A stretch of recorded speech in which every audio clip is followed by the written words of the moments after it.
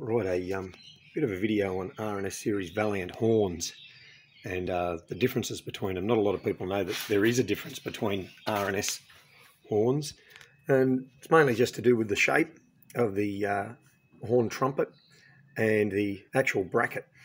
Now, well, I'll start off with an R Series horn.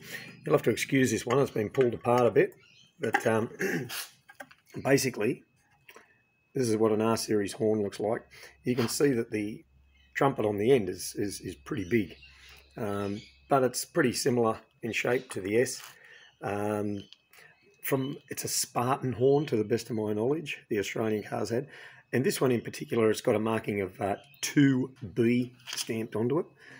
The back of it is pretty flat. And when I say flat, what I mean is you can see the back of the S Series one. They're pretty much the same. They're identical, basically. But you'll notice that if you go searching for them in America, these sort of horns actually had like a big bulbous dome on the back of them, which housed, you know, the internals, rather than this. You'll know what I mean if you ever see one. This is a flat section.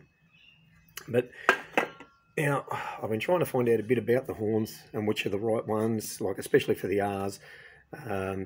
Coming from America, like the R Series was actually a 61 Plymouth Valiant, and I have a feeling that over there, almost all of the horns would have had the big rounded dome section on the back.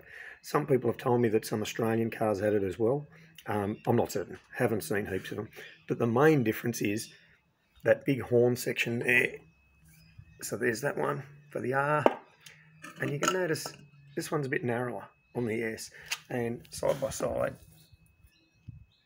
that's your difference. The second main difference is, of course, the bracket. The bracket on S Series horns is a big, long, straight bracket, whereas the R's, if I can keep this one together, they've got a curved bracket like that, and left and right are just exactly opposites, the way the bracket bends. R Series horns are mounted underneath the front bumper bar, under the gravel tray. Actually, if I can take you over to my car that I'm fixing up here, and I've just inserted one of these horns. I'll try to get under here. Now I'm hoping you can see there is a horn up there. Oh god, it's so hard to see. It's right up there. It's behind the indicator, actually.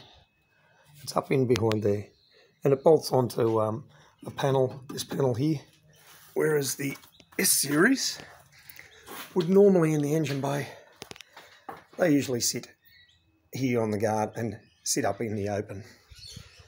But that's basically the main difference between the two. It's the shape. I've been looking for these to see what sort of ones I can get. I wanted to get the original R-Type from the States on eBay and stuff. There's heaps of these with the large trumpet. Almost none with this flat background. I don't know if that was an Australian thing, but the Spartan horns are made in the USA.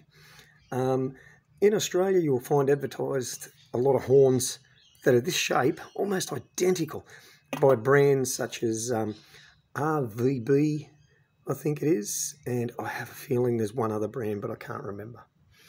In any case, that's your basic difference between your horns, between an R Series horn and an S Series horn. That's it.